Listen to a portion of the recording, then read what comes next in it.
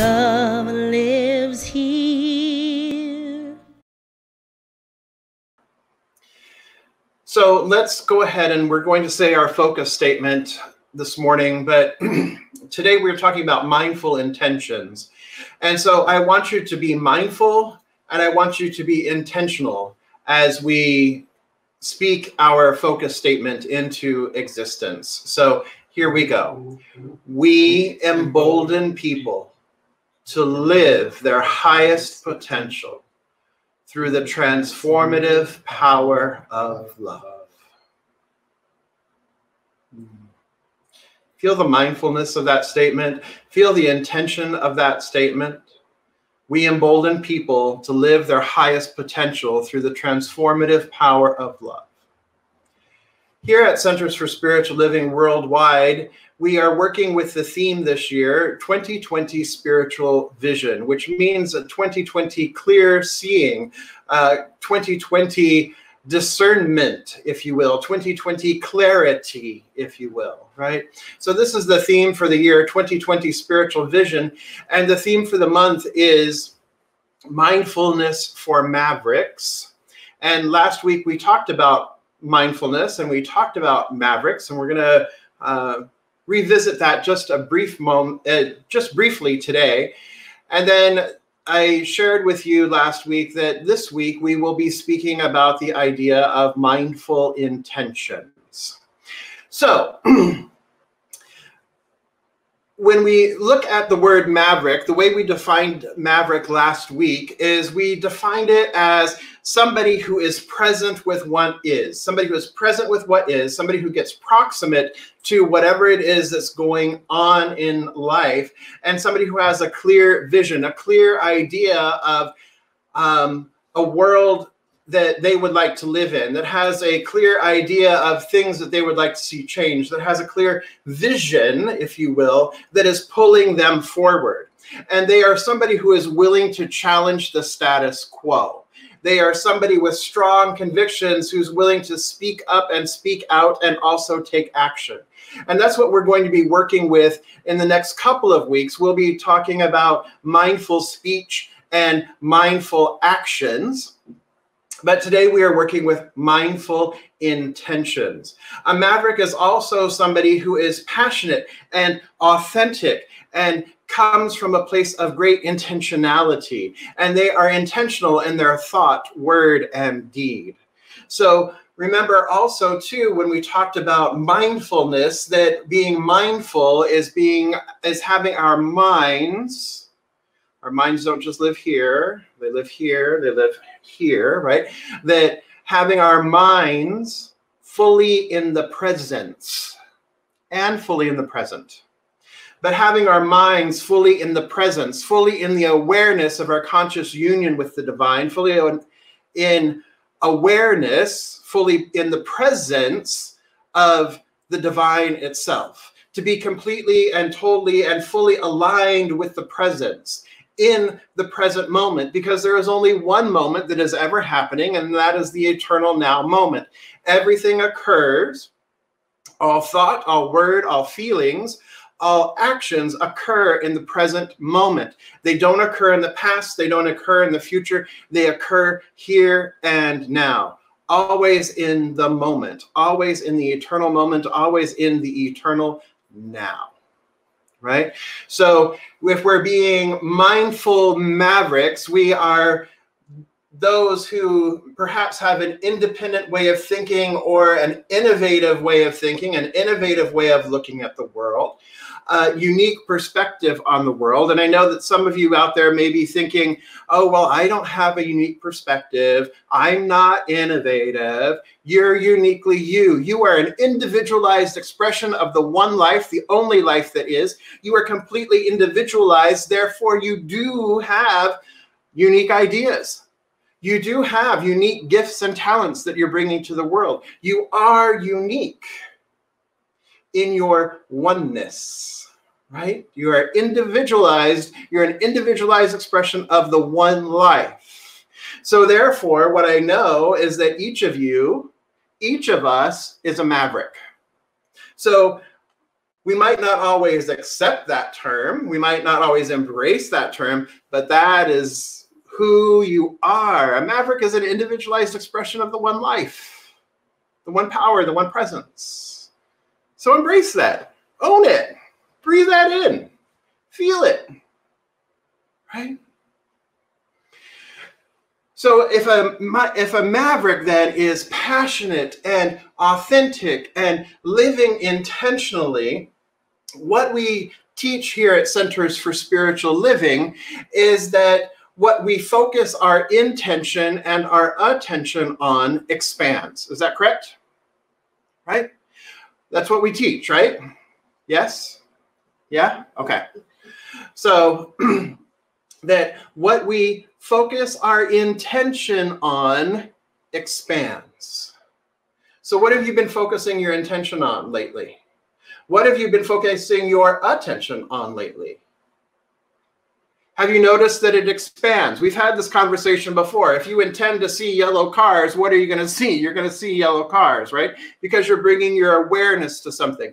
You are bringing your consciousness to as an avenue of awareness. Your consciousness, your mind, your heart, your spirit is an avenue of awareness. So you're bringing that to the table. You're bringing that to the forefront. And so then what we are aware of, what we are focusing our intention on, what we are focusing our attention on expands. So my question to you this day, actually there's a series of questions for you this day, but my question for you this day is, I want you to imagine, what if we focused our intention? What would it look like for our own personal lives and for the lives of our spiritual community and the life of our city, the life of our county, the life of our state, nation, world, planet, universe? What would it look like? What would we experience if we were more mindful in focusing our intentions on being compassionate, on being loving?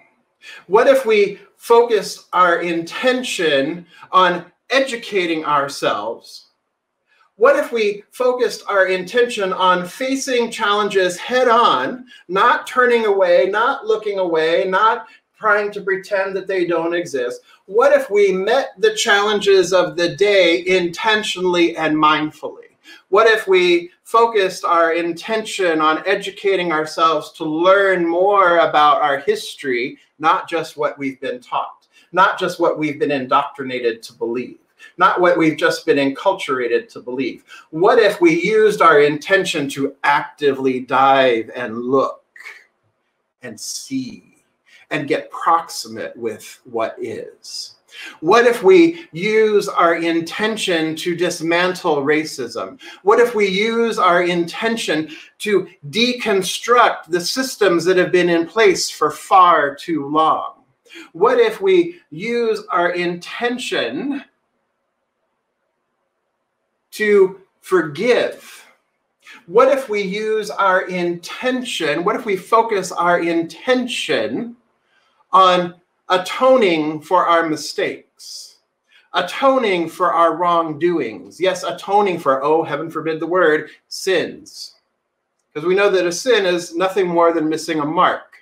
It is an error. It is a mistake. So what if we use our intention, what if we focus our intention on forgiveness and atonement, and then making amends, making reparations for those mistakes, for making reparations for those transgressions? What if we focused our intention there? What might our universe look like? What might our world look like? What might our lives look like if we focused our intention on inclusion and unity? Like real inclusion, real unity. What would our lives look like if we focused our intention on living our highest potential? Really living our highest potential. not just mouthing words, not just saying those words every Sunday, we embolden people to live their highest potential. But if we really set the intention to actually live our highest potential. And what if we set our intention to actually take 100% responsibility for our lives? 100% responsibility for how we show up in the world. 100% responsibility for our thoughts, our words, and our actions.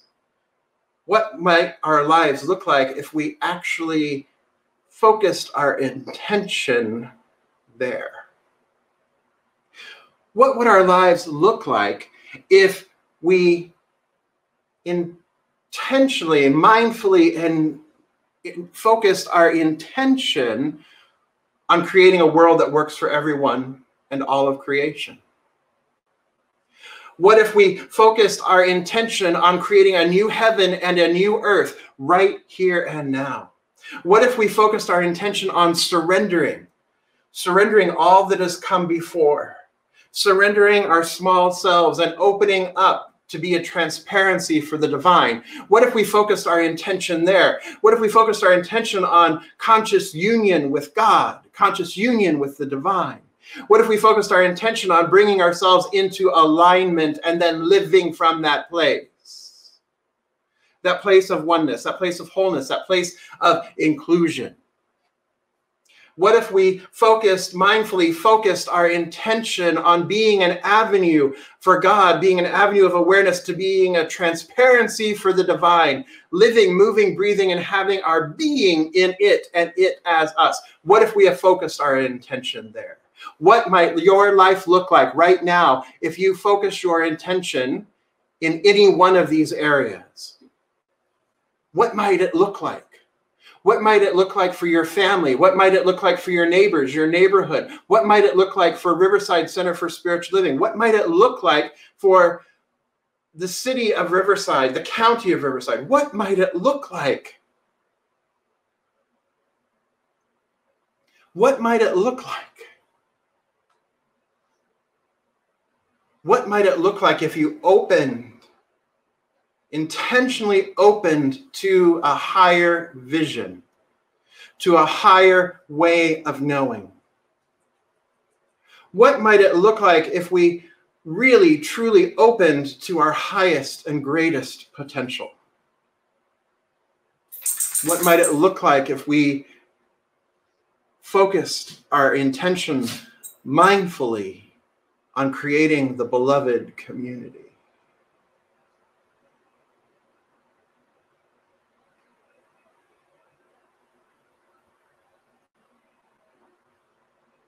What might it look like to focus our intention mindfully in the presence, as the presence?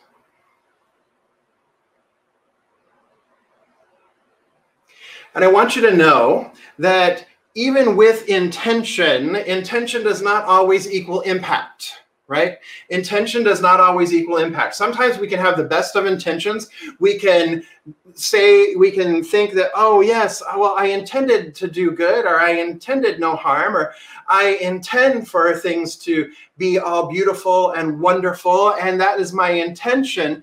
But that's not always the impact that our intentions have. Sometimes what we may have intended does not have the same kind of impact, the same kind of lived experience. It doesn't always land the same way. The impact of whatever it is that we say or whatever it is that we do does not always land with the same intention. People don't experience it with the intention with which we think we were bringing forward to it. And when this happens, it's usually because of our ignorance. Our ignorance. Ignorance is the same root word for ignore. So it is our ignorance. So what is it that we are ignorant of? What is it that we are ignoring? Whether we are ignoring it consciously or whether we are ignoring it unconsciously, that it is our ignorance, it is our ignoring something, and it is being unaware of something that has caused there to be some kind of miscommunication or misunderstanding, that there has caused an impact that is different from what we had intended. And that is based in our ignorance. And so we will frequently, when we make a mistake, because we're going to make mistakes, we're going to stumble as we do this work together, we are going to bump around and rub off our sharp edges on one another. So what is it? So when we do that, we have the opportunity then to receive feedback. So when our intention and the impact are not equal, do not jive, do not mesh, do not come together, and somebody offers us feedback, what we have the opportunity to do as a maverick, as somebody living an intentional life, what we have the opportunity to do is to be self-reflective, to learn and to grow, to learn to listen and understand, listen for understanding, and make adjustments there. We have the opportunity to receive the feedback with grace, the opportunity to receive the feedback with gratitude, the opportunity to not try to defend and not try and say, well, that wasn't my intention. I'm so sorry, your feelings got hurt.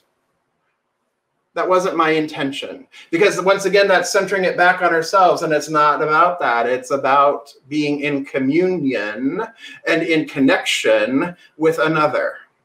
So when somebody is so vulnerable to share feedback with you, when you have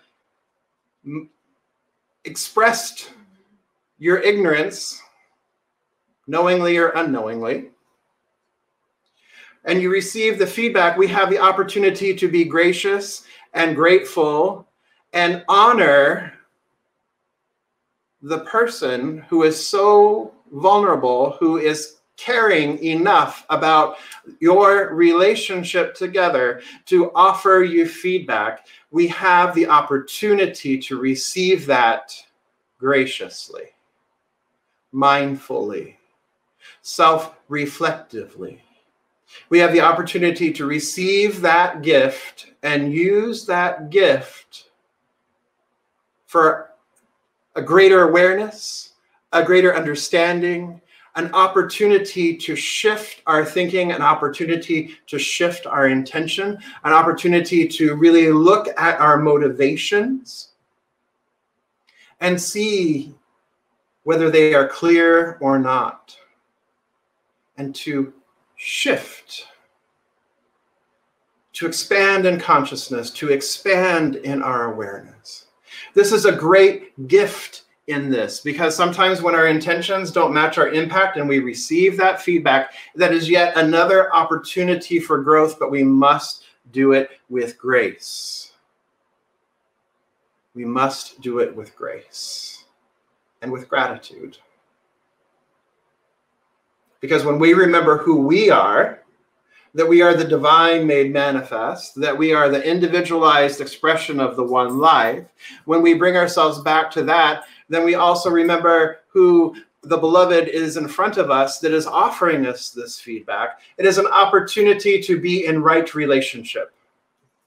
It is an opportunity to be in holy communion with one another. And when we receive the feedback, and we take it in and we grow, then we have the opportunity to follow up not just with intentions, but to follow up with words and to follow up with actions, demonstrating our understanding. Demonstrating that we have heard and we have understood and that we have made a course correction. This is an opportunity for us. And it takes all of us. It's not just me, it's not just you, it's all of us. So when we think about this as a whole, we have the opportunity, and we do our individual work, not just for ourselves, but for all of life, for all of the planet, for all of consciousness. We live mindfully. We choose to live mindfully. We choose to live intentionally. We choose to live from a place of an avenue of awareness, of a transparency for God. We don't just do this for ourselves, we do this for all. And sometimes what we realize is that when we're doing it for others, who we're actually doing it for is ourselves. There is a great learning here that happens when we are in communion, when we are in connection with one another, when we are in conscious union with one another, when we bring ourselves together mindfully and intentionally. When we interact mindfully and intentionally, there is great power. There is great presence. There is great love. And so a world that works for all, a world that works for everyone in all of creation is our collective responsibility.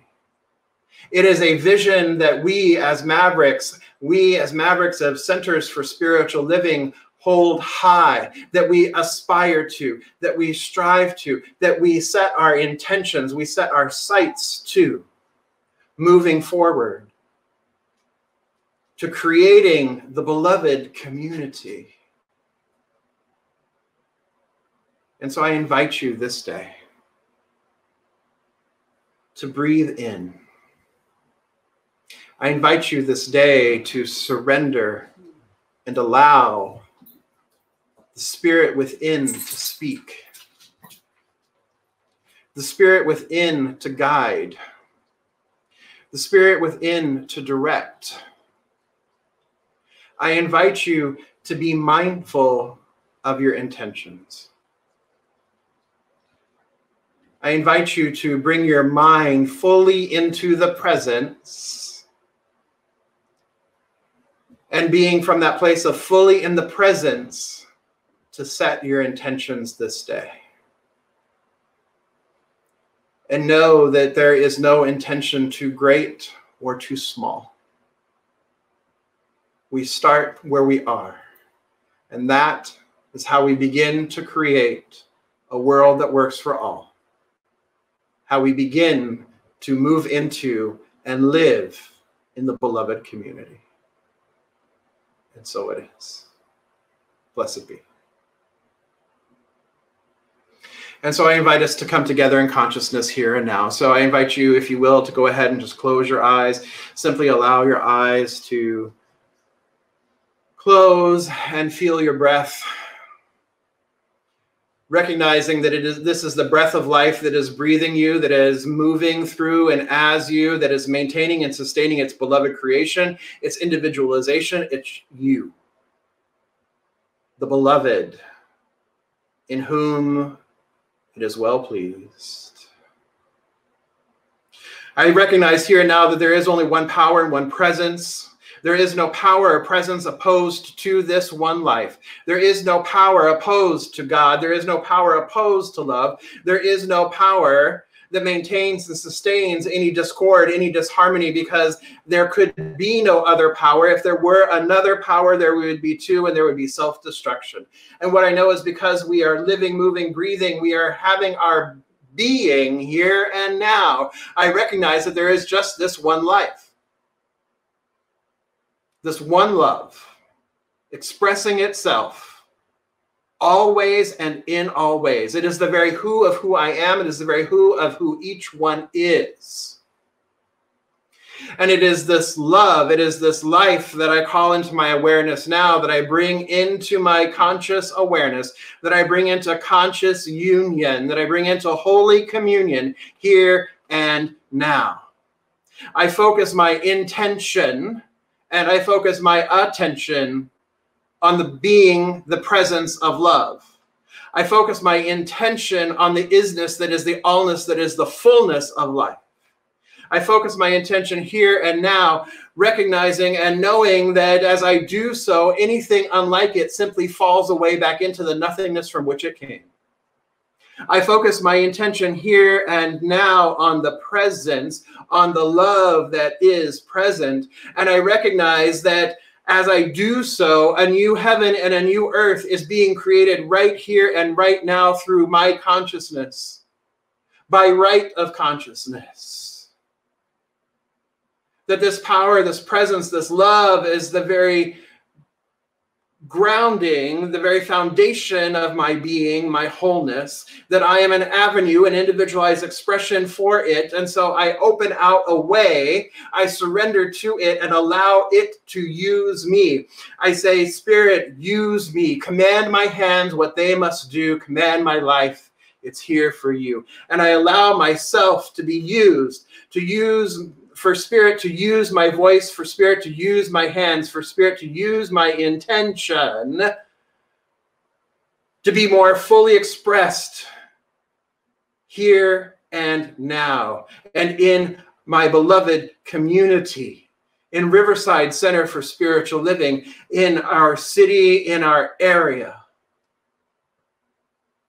I recognize and I set my intention in conscious union with the divine, and I know and I experience a change. I experience an uplifting. I experience a rising in consciousness for the entire planet, but especially for our country this day. I set my intention on remembering the beloveds who have gone before, our premature ancestors. I set my intention on being available, making myself available as Spirit sees fit to use me to make the change, to bring about a new heaven, a new earth, to bring about the beloved community. I set my intention to be willing, to be available. I set my intention to say yes to whatever is put before me, knowing that it is the Spirit within that does the work, that I of my own self do nothing. It is the Spirit within.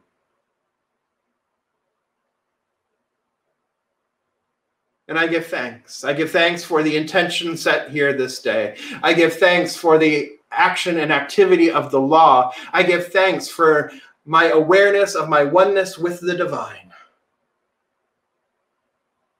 I give thanks for my life. I give thanks for my breath. I give thanks for the sacred yes. And I release this word, knowing that it is already done, knowing that it is already complete, that a new heaven and a new earth is happening here right now. Knowing that freedom is happening right now, that knowing that we are liberated right now from the tyranny of oppression, racism, hate. There is no place for it. And so I know that love is the only governance and the only government. And knowing this, I simply say, and so it is.